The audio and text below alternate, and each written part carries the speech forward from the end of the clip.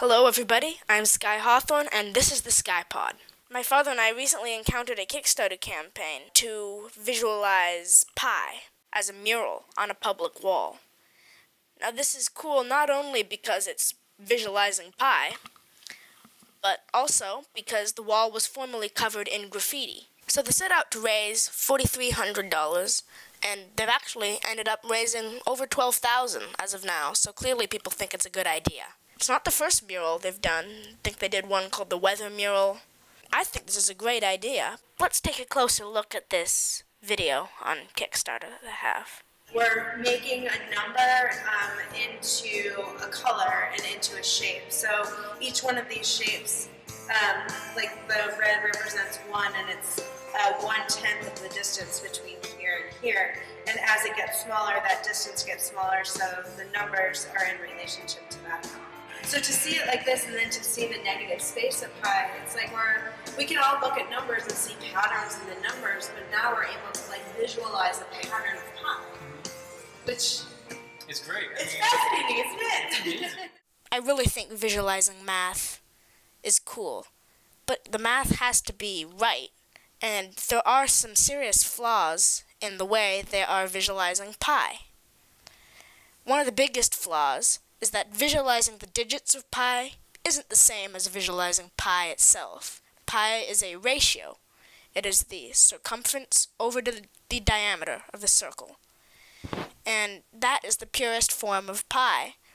And if you're going to be just visualizing the digits of pi, that's just an approximation. Here is a very good visualization of pi. You see a circle that is 1 unit in diameter, and when rolled out, its circumference is pi, approximately 3.14. But it's animated, and so it can't be on a mural. An even bigger problem is that there is no pattern in the digits of pi, and that has been proven. First in the 18th century by a man named Johann Heinrich Lambert, and then again in the 19th century by a man named Charles Hermite, using calculus at a level I haven't gotten to yet, that pi is irrational and therefore patternless. The definition of an irrational number, I believe, is that it is infinite, can't be expressed as a fraction, and there is no repetition. And repetition is the essence of pattern. Every fraction is either a finite string of digits or a repetitive string of digits. Like 1/2 is 0.5, quarter is 0.25, and 2/3 is 0.666666666666666 forever, but it's repeating. Pi is none of those. It can't be expressed as a fraction. It can be approximated as a fraction, but there is no pattern in pi itself. The biggest problem in the way they're going to be visualizing pi is that they have laid the numbers, the digits of pi, into the golden spiral, which has a proven connection with the Fibonacci sequence, but no connection, as far as I'm aware or as I can find, with pi. They're asking their students to be looking for a pattern in this diagram they're doing, and the students may be seeing a pattern, but it's not going to be in pi. They're going to be seeing Fibonacci in the spiral, the Fibonacci sequence. It'll be helpful to do a quick review of Fibonacci and the golden spiral before we go on to show that it does not relate to pi. Now, a few years back, I did a presentation on the binomial theorem and covered in some depth the Fibonacci sequence. Is abbreviated F sub n, but the formula is F sub n equals F sub n minus 1 plus F sub n minus 2, or in other words, each number in the sequence is the sum of the two preceding numbers. And with the seed values 0 and 1, it automatically starts with that. Everything else follows that pattern. And the sequence, we get that. So that's how the Fibonacci sequence is generated. And the spiral that the green school is pouring the digits of pi into It's actually one of two spirals, either the Fibonacci spiral or the golden spiral, both of which are very similar, and they actually converge on each other as they're spiraled out toward infinity. But, in fact, some people use them interchangeably. I may myself use them interchangeably, but there is a difference, and it's important to note the difference. The Fibonacci spiral is constructed of squares of Fibonacci dimensions. You have a square of dimension 1 there, and you draw a quarter circle from this point to that point, and then you make another square adjacent to that one, also of dimension 1, because the next digit in the Fibonacci sequence is 1. So you got 1 here, 1 there, 2 there, a quarter circle, 3 here, and this continues out through the Fibonacci sequence as seen here. That is the Fibonacci spiral. The golden spiral is different but similar to the Fibonacci spiral. It is constructed in a similar way of taking squares and drawing quarter circles through them. But what makes the golden spiral is that side A plus side B over side A equals side A over B, side A over side B. And that's the ratio of the golden spiral with all the squares. So the ratio of this square to that square is the same as that square to this square.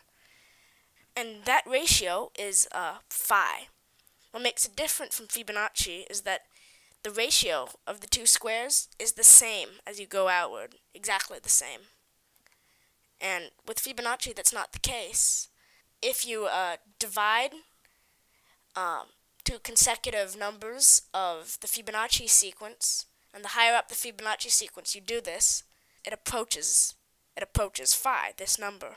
So 5 over 3 is sort of close to phi, and 8 over 5 is even closer, and 13 over 8 is even closer.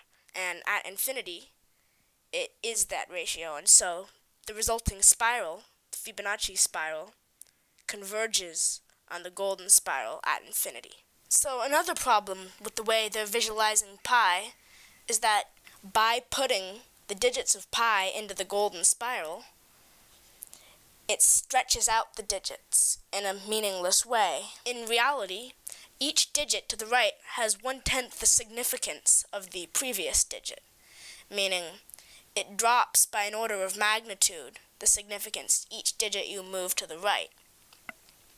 Now, this diagram doesn't accurately reflect that drop in value.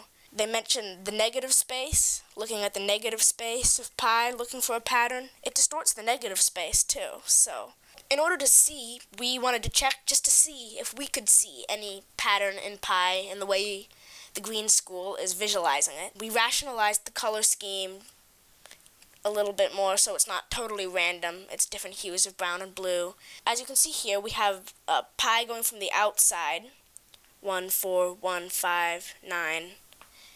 And we also have pi starting from the inside and going out. And we also have phi. And we also here have a number in the same exact format. We're pouring it into the golden spiral, but this number is a purely random number generated by atmospheric noise, more random than computer-generated random numbers. Let's switch back and forth between these different numbers into the spiral, and as you can see, they are all similar but equally random and patternless. A true visualization of pi would be random. It would look random. The pattern you would see is randomness. And that doesn't mean it's failed to produce a pattern. It just means the pattern that there is random. Now here is a website I have found. It is the first 4 million digits of pi, and each digit has been assigned a hue. Actually, there are only 2 hues. 5 and above are different saturations of blue, and 4 and below are different saturations of brown, and they're all put into this big mesh of pi. And as you can see, way zoomed out, it just looks like noise. I mean, if you zoom really way in, which I will do, you begin to see some little clumps of blue and green, but in the greater picture, it's just noise. And so this is essentially the visualization of that there is no pattern in the digits. So there are many possible visualizations of pi, and it's ultimately up to the green students and teachers of the green school to decide this. But we do have some ideas, like maybe something with the circumference and diameter of planets to sort of get across the feeling that pi is universal, or something with other circular objects like frisbees or UFOs or eyeballs, baseballs, just to get across the true nature of pi. Maybe don't rush to paint right now. I mean, maybe host a conference with some other kids from across the country. They could all come to Brooklyn, maybe. I know I'd like to come. Just to get some ideas from different viewpoints of what to do to visualize pi. Lastly, I'd like to say to the students, teachers of the Green School that I think what you're doing is really good. I think it's really cool. I'm just here to help you make sure that the math is correct, but I'm in full support of what you're doing. I don't intend to be negative. I want to thank you for what you're doing.